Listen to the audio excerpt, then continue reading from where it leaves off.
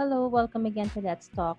Today I'm going to show you how we can get rid of grid lines in our spreadsheet, especially when we want to cut and paste a certain portion of our spreadsheet reports to a PowerPoint presentation.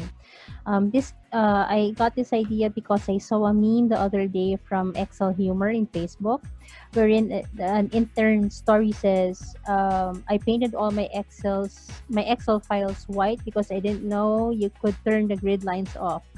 So some of us still don't know how to get rid of these grid lines, especially if we want to take them or bring them to another application. So what do I mean by that?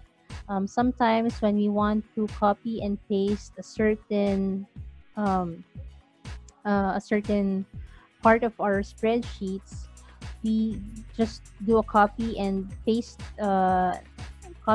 action. So we sometimes see it like this, or sometimes we do paste it as a picture, but still we have those grid lines that we cannot remove. So is there a way for us to remove these lines? Yes, there is a way, and we just need to take out the grid lines. So let me just show you how.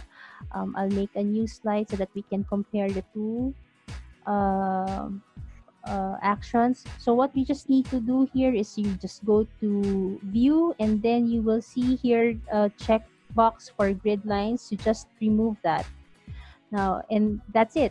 You can already remove the grid lines, and then copy the cells, and then you can paste it as a picture, and there you will not anymore see the grid lines.